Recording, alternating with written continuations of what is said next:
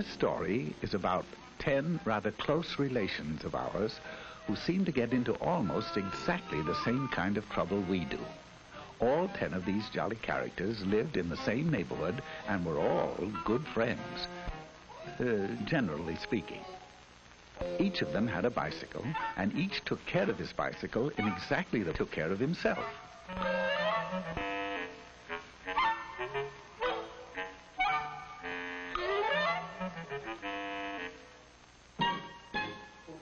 One day they held a group think and decided to have a picnic in a little park just 9 blocks away.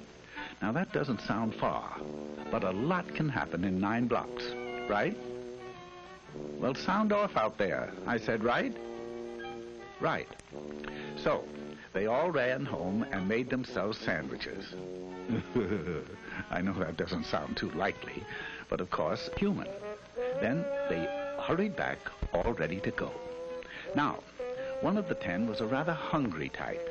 His name was Slim Jim McGupney, and his picnic lunch was what you might call a portable banquet, right?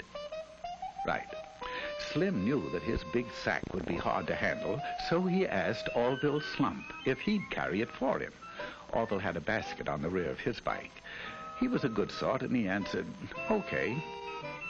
Some of the others noticed this and asked him if he'd carry theirs, too. Orville answered graciously, well, I guess so. And naturally, everybody else did the same until Orville's rear basket looked like a chuck wagon.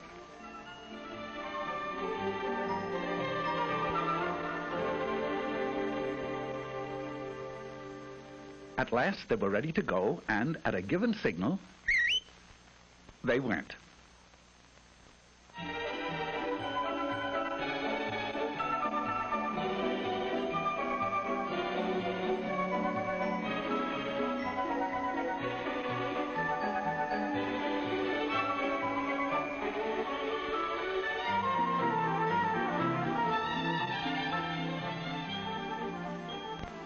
Now this is Rooty Toot Jasperson.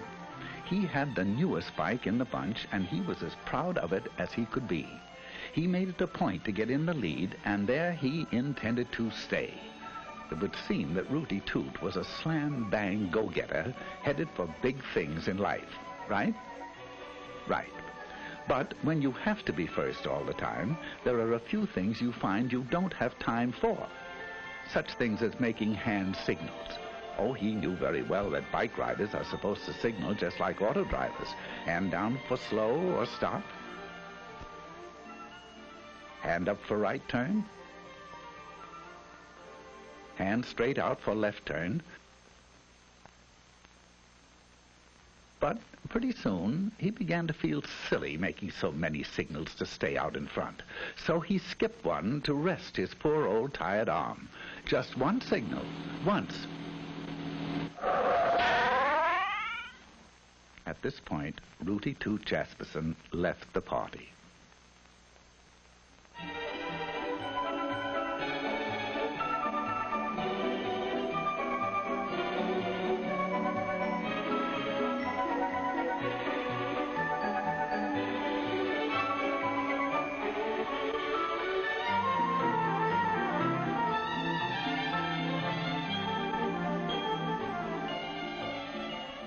This charming little thing was actually christened Tinkerbell McDillingfiddy.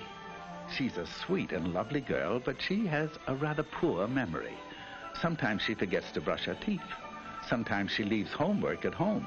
And sometimes she forgets to look at traffic signals. Now she knows that she should. She knows that she should ride just like auto drivers drive.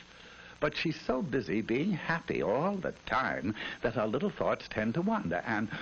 Oh, dear, dear, they're wandering again. Here she goes.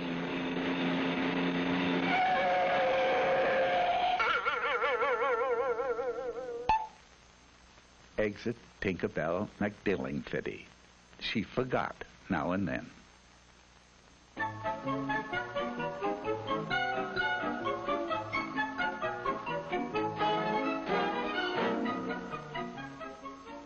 Now, let me introduce Philip Flugel. He's a star athlete, the president of his class, an honor student, and he has the handsomest profile in school. Just look at it, will you? Now, Flug, as his friends call him, has one little flaw in his character. He is very easily bored.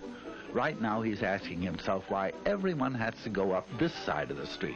It's so samey. So, proving that even a class president can make mistakes, he decided to ride against traffic. Oh, he knows that auto drivers never do this, and that he should follow the very same traffic rules. But he's in the mood to do something different. Anyway, there are no policemen around to see him.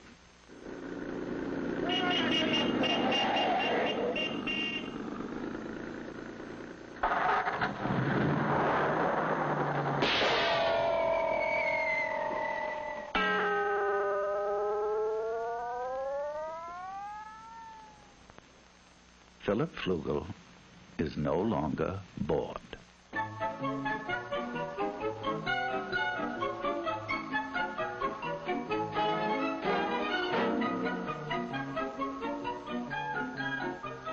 You've probably wondered about this fellow on foot.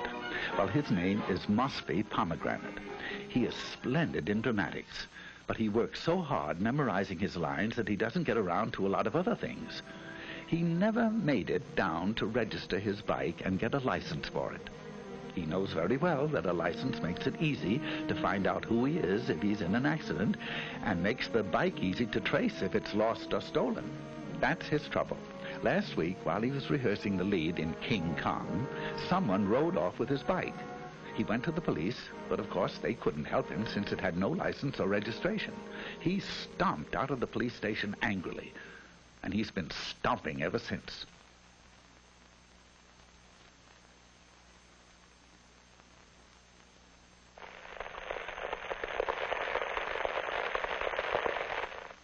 Farewell, Mosby Pomegranate, victim of fallen arches.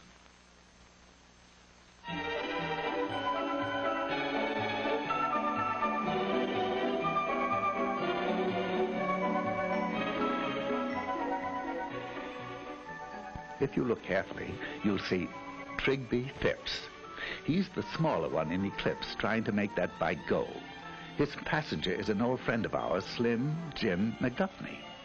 Slim Jim's bike recently collapsed from the effects of his diet, and Trigby, being a nice little fellow, agreed to ride him. Now, he knows that no auto driver would drive with a passenger in his lap. He also knows that you can't see ahead very well with someone on the handlebars, and that you can't control the bike well, and that you can't make signals either. Furthermore, it is tiring. Right? Right.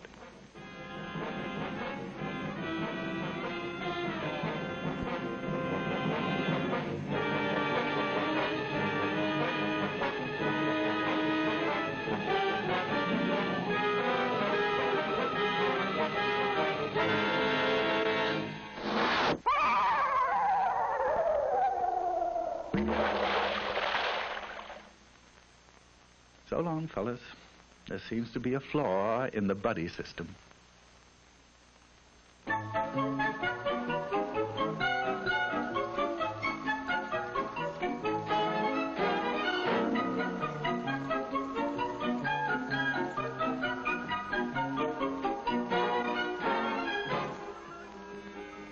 Meet Nellie Swybach. She's as nice as can be on foot. But when she gets on that bike, sweet Nellie becomes terribly impatient with other people's driving. Although there are only a few left now, she's having trouble sharing the street with them. So Nelbert is about to make a decision she'd never make if she weren't angry. There she goes. There she goes. She knows that riding on the sidewalk isn't allowed in her city and many others, and that even where it is, pedestrians always have the right of way. But Nelbert's upset, and she'd like to know just one good reason why she shouldn't take over the sidewalk all to herself.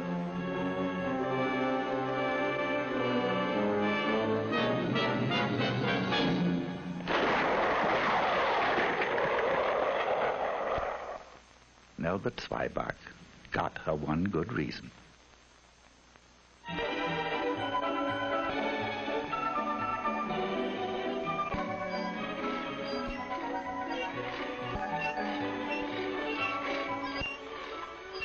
Those noise transportation of Filbert Bagel.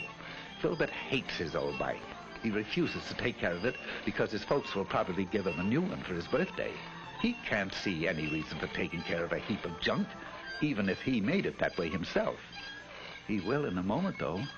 You see, he doesn't know it, but he'll find out that there's not a shred of a brake left.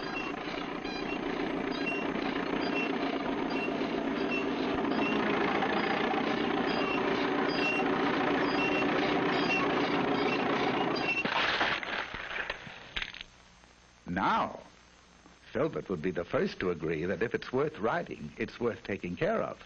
Right? Right.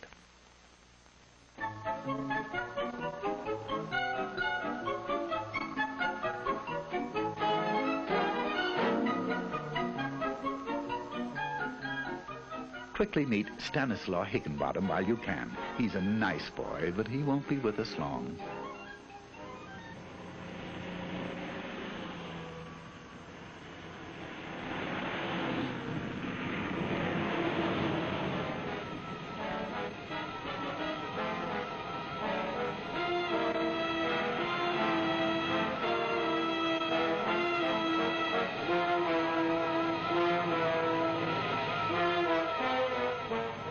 You are now looking straight at Stanislaw Higginbottom. He has neither lights nor reflectors.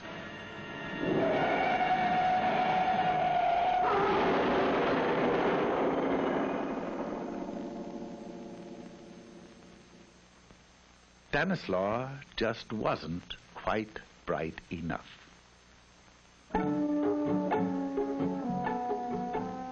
All of which leaves Orville.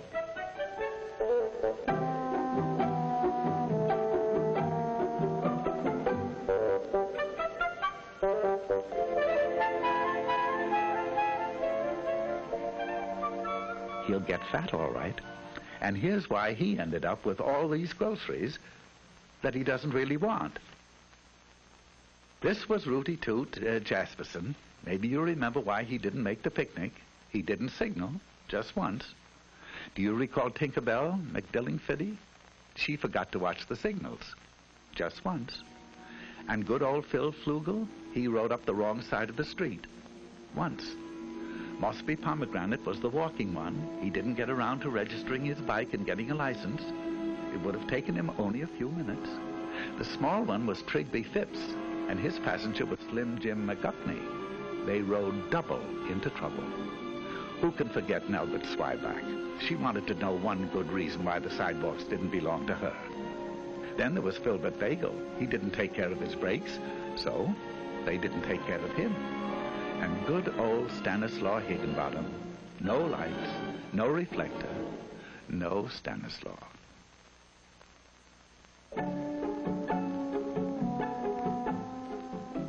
So that's why Orville Slump is picnicking alone today. He watched the signals, he obeyed traffic signs, he made hand signals, he rode alone, he stayed on the right side of the street, got a license, rode just like auto drivers drive, and kept the brakes and all in good condition. And he got fat. Of course, it was very lonely, but not as lonely as this.